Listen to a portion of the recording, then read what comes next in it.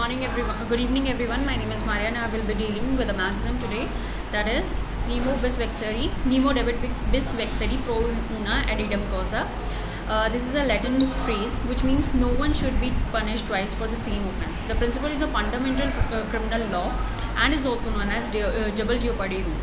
This maxim emphasizes that an individual cannot be subject to a second prosecution or punishment for the same offense after he/she already had been tried, acquitted, convicted for that same offense.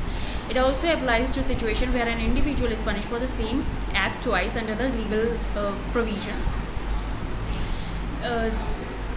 It is a principle of res judicata which provides that no person shall be vexed twice for the same cause of action. Res judicata is a doctrine that is based on the principle of equity under section 11 of civil procedure code. So this is from my side, by the way. If you have any doubt, then do comment.